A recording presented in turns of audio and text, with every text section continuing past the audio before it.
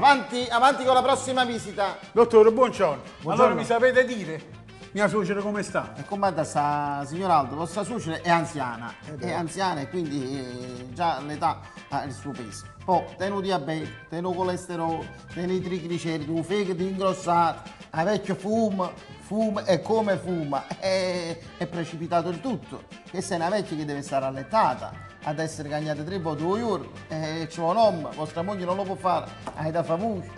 Quello è pesante, è quasi 100 kg la cristiana. La da cagnò pannolino, la da mangiare, i papini, mentre ci dà mi sputa addosso perché chiaramente la dentire non la può tenere perché viene respinta. Mamma mia, mi state facendo sulla fritta. È stata sulla fritta, è stata piano colla. E invece ridete.